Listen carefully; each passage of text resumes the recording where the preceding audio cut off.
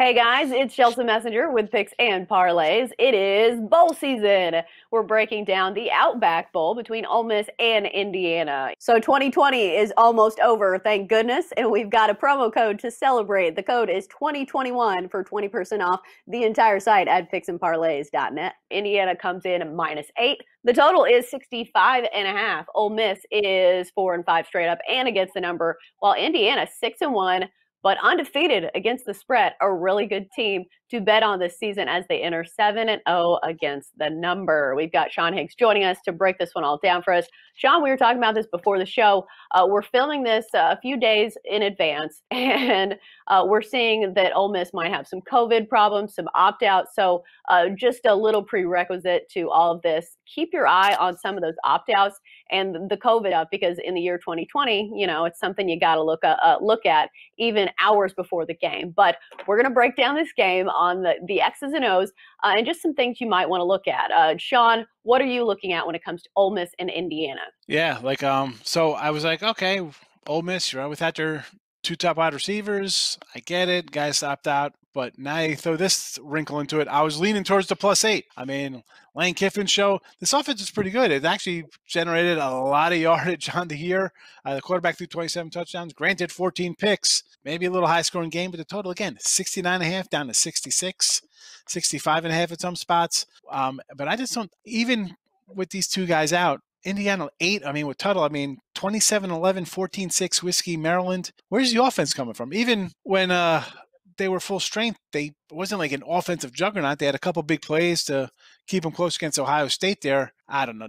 I'm taking a 4-5 SET team getting 8. Granted, it's not pretty, but I'm going to weigh that as you're playing SEC versus, the Big Ten. And we've seen some bad squads in the Big Ten this year, and some guys are not at full strength. Teams are out. How good is this Indiana team? And I got to tell you, midway through, I was like, I'm going to get a little Big Ten championship title odds here for these guys, because I didn't think Ohio State was going to have enough games played. But, they switched things around, and there goes that. But, Indiana's a great story. Allen over there has did a great job this year, 6-1, but 8. I'm good. I'm taking Kiffin. The guy's a wacko. I get it. But I think they're going to put up some points. Again, we're doing this on a Wednesday afternoon here with New Year's ahead of us. You get 10 guys get COVID, or they're opting out because, why am I playing? They see somebody get hurt. You see like Ellinger go out. You saw King go out, quarterbacks.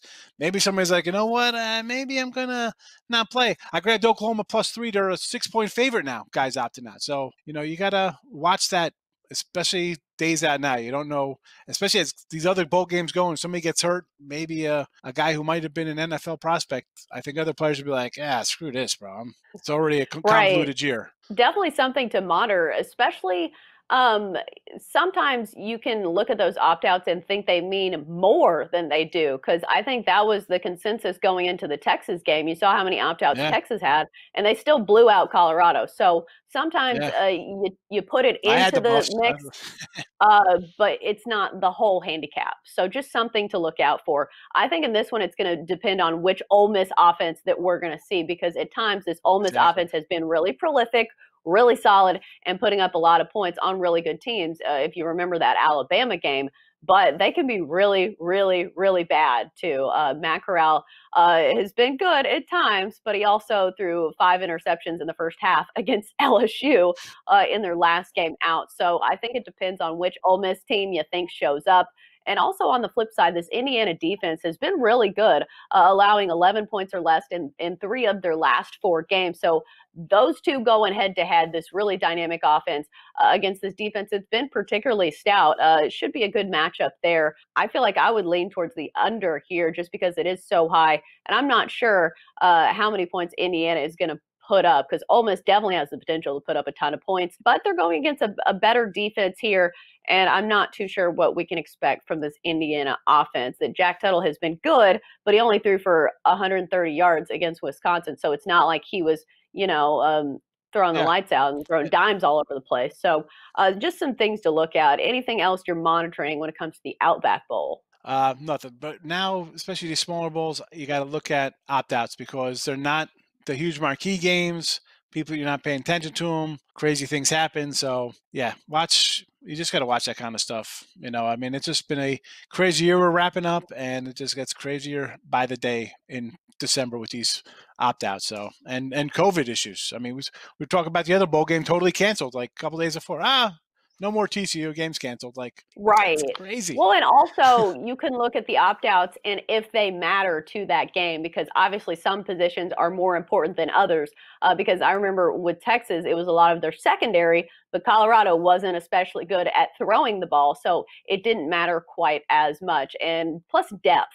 If you think a team has a lot of depth going into a bowl game, that's definitely a good thing. You saw Texas backup quarterback. Man, he looked good.